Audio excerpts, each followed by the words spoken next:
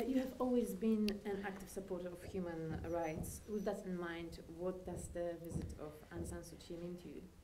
It means an enormous amount. I first, I think, heard of the case of Aung San Suu Kyi through a man called Huey Baxter, who had spent a great deal of time in Asia.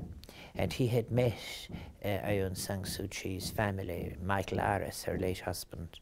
And then, I think it was late '89, Michael Áras gave a file dealing with the circumstances in Burma, and very particularly 1990 and 91.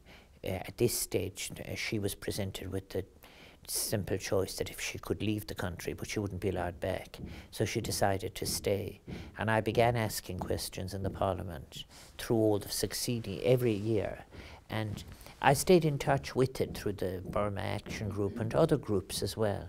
And very particularly, I think I was moved by the terrible choice she had to make, because remember, her husband, who later would become ill and I think died in 2009, and her two boys, her two sons, were in England. So that was my first really involvement in the case.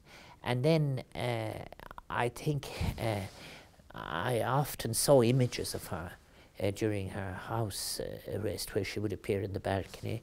She wouldn't give political speeches, but she was a kind of presence. She was a very strong spiritual presence, and very impressive all the more for that.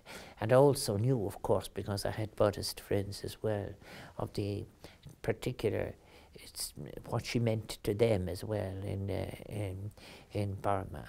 And so it means a very great deal. So here she was, after nearly 2 decades of never being on a flight, or being outside her house, and she takes these very long flights to Switzerland and on to different countries in Europe. And the fact that she managed to fit us in 6 hours here in Ireland meant an awful lot, because as she put it to me herself, the support from Ireland never wavered for an instant, from not just the different political parties who would unite behind any time I raised it in the Parliament, but also the public, and particularly the NGOs.